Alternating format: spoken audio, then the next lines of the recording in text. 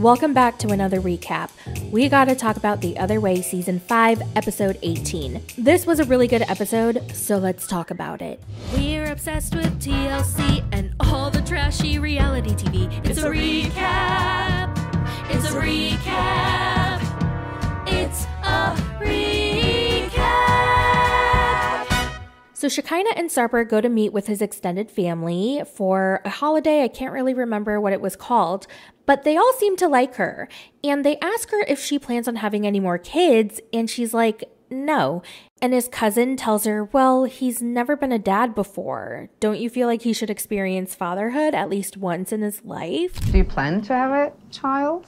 I don't plan to have another child, no. At this age, it would be like starting over. But I would love him to see he as a dad.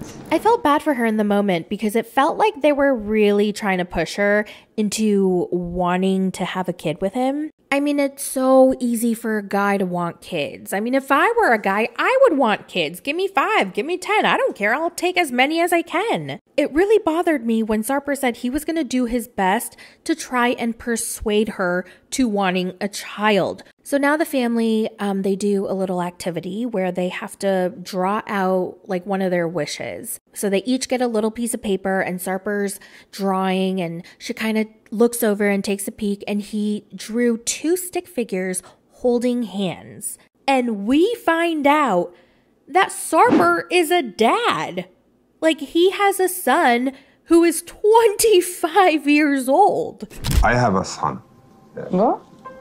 I have a son, but I'd never met or seen him before. Now, he doesn't know his name or where he lives or what he looks like, because what happened was when Sarper was 18, he had a 1-week fling with a girl from Russia, and they banged all week. And back then they didn't have like cell phones, so they exchanged email addresses. And when he got back home, he got an email from her saying that she was pregnant and that she was going to have the baby. Sarper panicked, probably because he was only 18 years old and he wasn't ready to be a parent and have that kind of responsibility. And because he was so worried that she would somehow come and find him and just drop the baby off and make him responsible for it, he deleted his email address, and then he completely lost touch with her. Now that he's much older, he regrets it, and he hopes that one day he can meet his son. What do you guys think about this? I got pretty emotional because I felt like Sarper was very vulnerable in that moment, and it was honest. And I could tell that it really affected him, and he was in deep regret. Having a baby is the purpose of life because you are in blood continue. I mean, I have a child and I didn't see him. I never have that feeling. But at the same time, I don't know how to feel about, like, I guess if I'm the mother, right? And this guy ghosted me and he didn't help me at all. I had to raise this child alone for 25 years.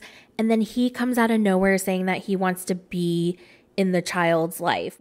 On one hand, yeah, my child would be a grown man at 25 years old. On the other hand, I'd be like, geez, you're going to show up now after I've done all the hard work? Sarper admits that he does want a child, and he really wants Shekinah to change her mind. And Shekinah is upset because she made it very clear from the beginning, day one, as soon as they started talking, that she did not want any more kids. And he also agreed and said he didn't want any more kids. Now she brings it up to Sarper. She was like, I told you from the very beginning that I didn't want any more kids, and you told me the same thing. And he said, well, I thought you were going to be a one-night stand. I thought I was just going to fuck you and leave. So yeah, I told you whatever you wanted to hear. And she's like, what? So you lied to me? And you just said that because you just wanted to get in my pants? And he was like, yeah, but I do love you now. And so the things I didn't want before, I want now. And I don't know if Shekinah was a little like touched by that, because it's kind of like, oh, I made this hard, cold-hearted man who never wanted kids to want a child with me because now he's in love. I've changed him. I wasn't sure if that's what she was thinking, but I was like, girl, stay strong. Okay, if you do not want a child, do not have one for him, okay? We see in the preview for the next episode, they argue about it again.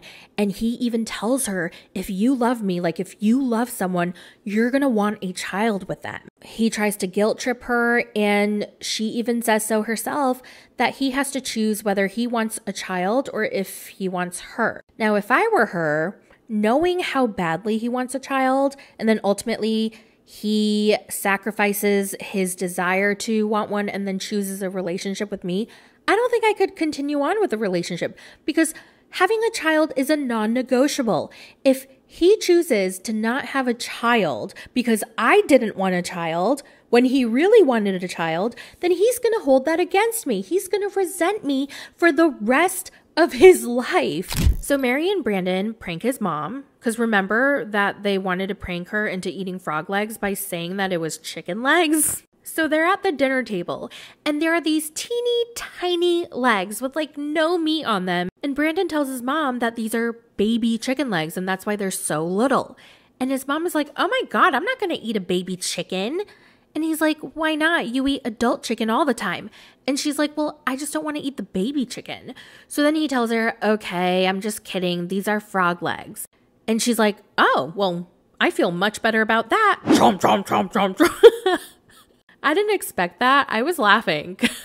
She said it was delicious and she really enjoyed her frog legs. Brandan and his mom go out to the market to spend a little time together. They sit down and talk about their past, and the mom talks about how she never imagined turning into an addict. When Brandan was only 14 years old, his mom would kind of disappear and leave for a very long period of time. And during those times, he would have to step up and take care of his younger siblings. And one day, DHS came and took all of them away. And that was very traumatic for him. Now, his mom is only 18 months sober. That's pretty damn recent. I did not know that. He tells her he's really proud of her for her sobriety. And then she says her recovery journey would just be complete. It would be like the icing on the cake if she could rebuild her relationship with him. So then he tells her that she really needs to make an effort to bond and get along with Mary. And if she doesn't, that might affect her relationship with their baby. And I appreciate that you are willing to give me a shot at being your mom, even though you are in a position where you are becoming a dad. Even dads need their moms, you know? Ooh! I got so emotional. One night, Mary, Brandan, and his mom go out to dinner to find out the baby's gender. Now, they make a little game out of this. Brandan wanted to do something to make his mom feel a little bit more included. But before the gender reveal, Brandan's mom really wants to talk to the both of them. She really encourages for both of them to get therapy and to get counseling for their childhood trauma and the dysfunctional family that they grew up in. I would really like to see both of you doing individual therapy. The things that you struggle with, like the fear of abandonment, overthinking. Brandan has his anger and codependency. When you guys work on those separately, together, you will function better. I absolutely agree with her. 100%. Mary is so appreciative of this. She's like, oh my God, thank you so much for your advice. Like, nobody's ever given me this kind of advice, and it means a lot coming from you. And I could tell Mary was very sincere. I'm really thankful that you give us advice. It helps me a lot. Really means a lot to me. Thank you for that. No one's did that to me before, so.